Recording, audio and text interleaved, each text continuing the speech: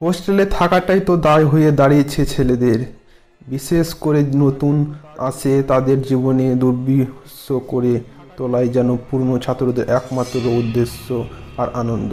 বিশাল কিন্তু এই ব্যাপারটা ভালো করে জানতো, তবুও সে এদের হাত থেকে রেহাই পেল না বলছি কারণ বিশাল এখন অতিরিক্ত আত্মা হয়ে সে শুধু সুযোগ খুঁজে বেড়াচ্ছে কিভাবে সে শাস্তি দেবে তাদের, যারা তার জীবনটা শেষ করে দিয়েছে, তার স্বপ্ন পূরণ হতে দেয়নি।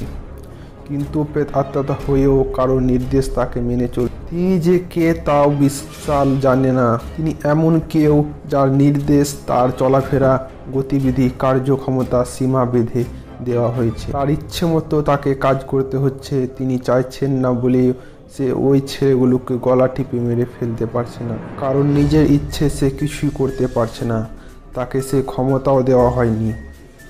প্রাণ নেবার কোনো অধিকার তার নেই। তবে আর কিভাবে সে ওদের শাস্তি দেবে? হতাশা আর হাহাকার করে সে সকল কেবল ঘুরে বেড়ায়। কিন্তু কতদিন সে এমনভাবে কাটাবে?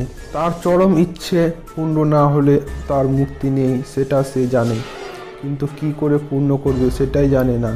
তাই বিশালের অতৃপ্ত আত্মা ছটফট করে বেড়ায়। বিশাল যতদিন বেঁচে ছিল বেশ সুখী ছিল। তার বাবা সরকারি চাকরি, সংসারে অভাব বলে কিছুই ছিল না। কিন্তু বৃথা বিমুখ হলেন যেদিন তার বাবা মা মারা গেলেন।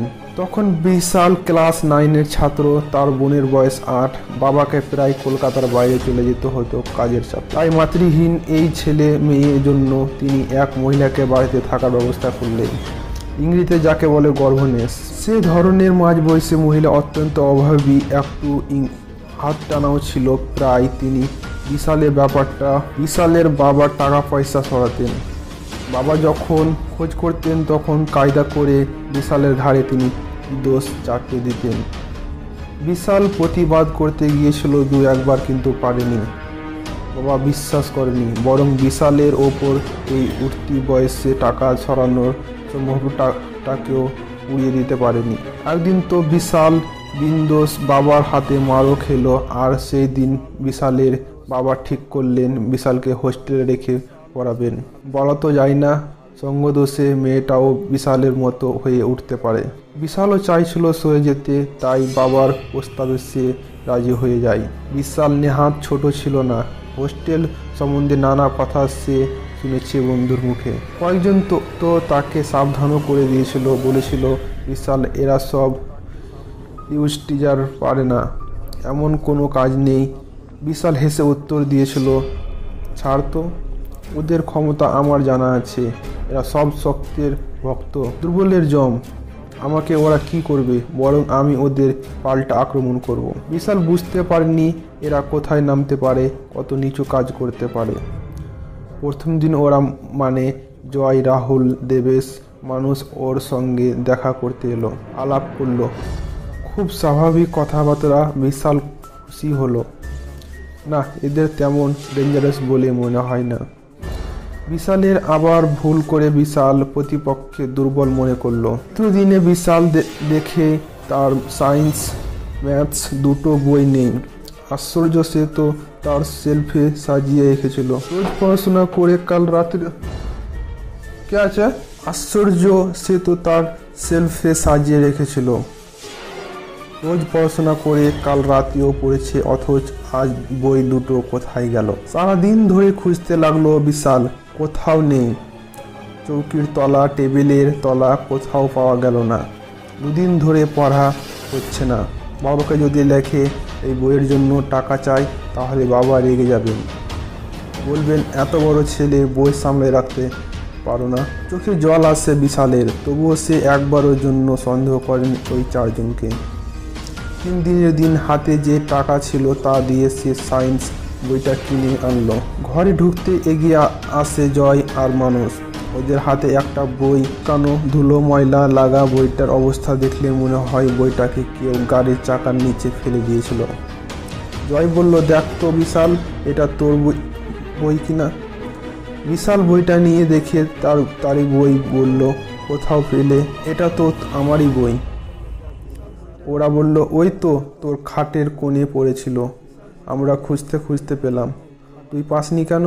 এটা অবাক লাগছে। বিশাল চমকে উঠল। এই যে মিথ্যা কথা, তাতে কোনো সন্দেহ নেই, ওই নিজেই সব দেখেছে। তাছাড়াও গতকালকে হোস্টেলের কাজের ছেলেটাও ঘর ঝাঁটি দিয়ে ওরাই সামনে এত বড় একটা বই পড়ে রইল আর দেখতে পেল না। বিরক্ত বিশাল ঘুরে দাঁড়ালো। এটাই আমার সায়েন্স বই, অঙ্ক বইটা কোথায়? তোমার অঙ্ক বই? তা আমার জানবো কী করে? আমরা চোর এ কথা মনে হলো কি করে? এই জন্য বলে কারো ভালো করতে নেই। আমরা খুঁজে দিলাম, কোথায় ধন্যবাদ দিবি তা নয়, চোর বদনাম দিচ্ছিস। বিশাল বলে, অঙ্ক বইটা দাও। আমার কাছে অত টাকা নেই, এক্ষুনি কিনতে পারবো, সামনে পরীক্ষা। আমাদের কি? বলল দেবস। কখন দেবস আর রাহুল ঘরে ঢুকছে বিশাল বুঝতে পারেনি। নিজে হারিয়ে আমাদের নাম দোষ দিচ্ছিস? শয়তান, মেরে মুখ ফাটিয়ে দেবো আর একটা কথা বললে। বিশাল ঘুরে দাঁড়ায়, বলে, মারো দেখি কত শক্তি তোমাদের। রাহুল হাত তুলে যায়, বিশাল ধরে ফেলে। বিশালের মুখটা কঠিন হয়ে ওঠে। ওরা চারজন ও একা প্রাণপণ শক্তি দিয়ে সে ওদের আটকাবার চেষ্টা করে। ধস্তাধস্তি করতে করতে ওরা জানলার কাছে চলে আসে। আলো হাওয়া ঢোকার জন্য বেশ বড় জানলা ছেলেদের হোস্টেলে বলে হয়তো জানলা কোনো গরজ নেই। বিশালের এলোপাতাড়ি হাত চালানো ওরা চারজন বেশ খানিকটা জখম হয়েছে। রাগে ওরা দিক বিদিক জ্ঞান শূন্য হয়ে পড়ল।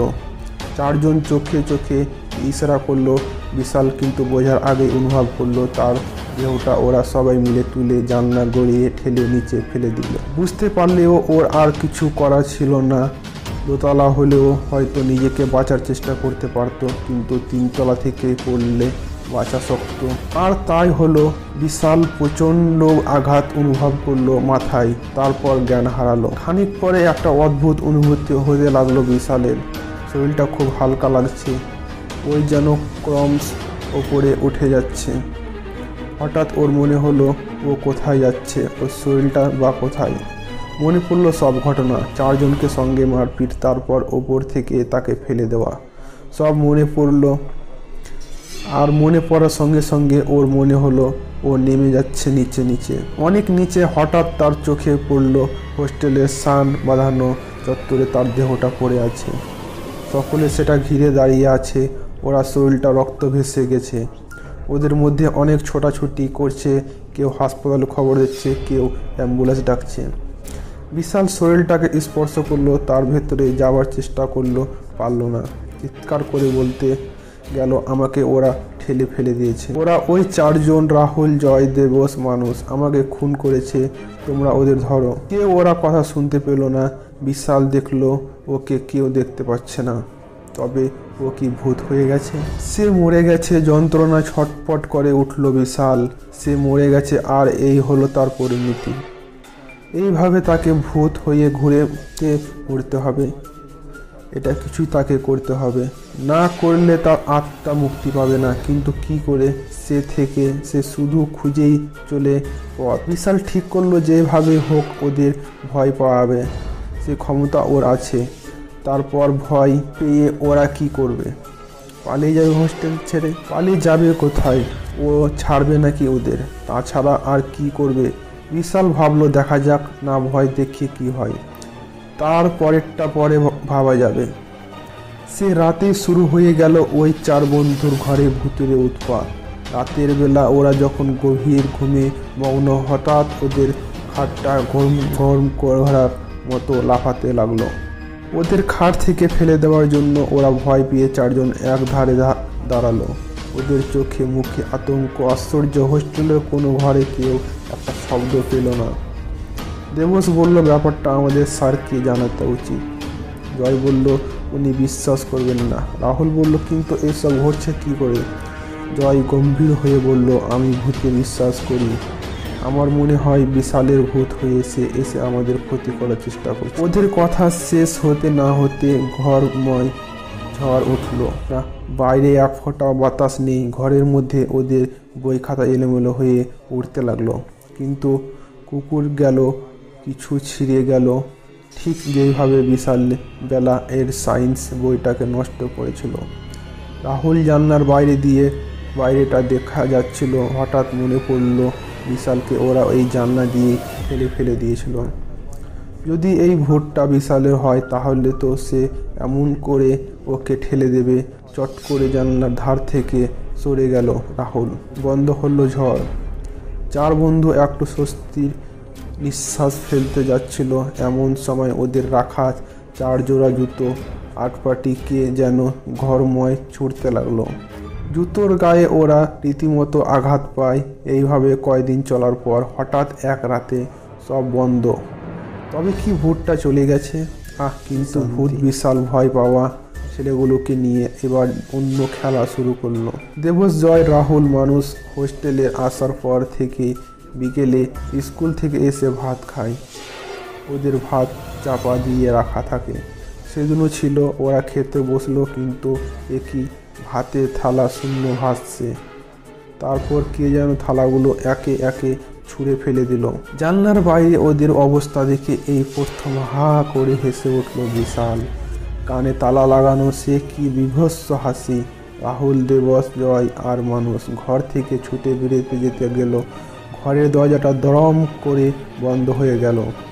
আর বিশালের এসেই কান ফাটানো হাসি। ওদের ওই অবস্থা দেখে বিশাল খুব খুশি। ওরাও বুঝতে পারে বিশাল ভূত হয়ে ওদের ভয় দেখাচ্ছে, হয়তো বা প্রাণ মেরে দেবে। ওরা 4 জনের বিশালের উদ্দেশ্যে হাত জোর করে কাঁদতে কাঁদতে বলে, আমাদের ক্ষমা করো বিশাল, তুমি কি চাও বলো, আমরা তাই করব, শুধু আমাদের প্রাণে মেরো না। এরপর একটু অদ্ভুত ঘটনা ঘটলো। ওই 4 জন ছেলে মাটিতে বসেছিল, দেখলো ওদের খাতা থেকে কেউ সাদা কাগজ ছিঁড়ে নিল। তারপর 4খানা কাগজে এসে ওদের সামনে পড়লো। 4টে কলম টেবিল থেকে লাফিয়ে এসে পড়লো ওদের সামনে। ওরা কাগজ কলম হাতে নিয়ে অপেক্ষা করতে লাগলো বিশালের পরবর্তী নির্দেশের জন্য। টেবিলের কাছে চেয়ারটাও এগিয়ে এলো, একটা কাগজ আর কলম এনে নিল কেউ। খসখস করে কী সব লিখে চলল। তারপর সেই কাগজটা ছুঁড়ে দিল ওদের দিকে। 4 জন ভয়ে ভয়ে ঝুঁকে পড়ল লেখাটার দিকে। তাতে লেখা, নিজেদের অপরাধ স্বীকার করে সুপারিনটেন্ডেন্টকে দাও, না লিখলে কেউ পার পাবে না। প্রাণের দায়ে ওর 4 জন স্বীকারোক্তি লিখলো। 4 জনই কাগজ হাতে ঘর থেকে বেরোলো। ভোর হয়ে আসছে। সুপারিনটেন্ডেন্টের ঘরে জানলা দিয়ে ওরা কাগজ ভেতরে ফেলে দিল। তারপর যে রকম অবস্থায় ছিল সেই অবস্থায় ছুট মারল হোস্টেল থেকে বেরিয়ে। বিশাল বাধা দিল না, তার কাজ শেষ। অন্যায় শাস্তি না দিলে এরা ভবিষ্যতে আরও কত ছেলে ক্ষতি করত। পরম তৃপ্তি বিশাল প্রার্থনা জানালো, আমার মুক্তি দাও। বিশালের আত্মা শান্ত হলো। অনুভব করলো সে আবার হালকা হয়ে যাচ্ছে, ছুটে চলেছে অসীম শূন্যে, কোথায় কে জানে।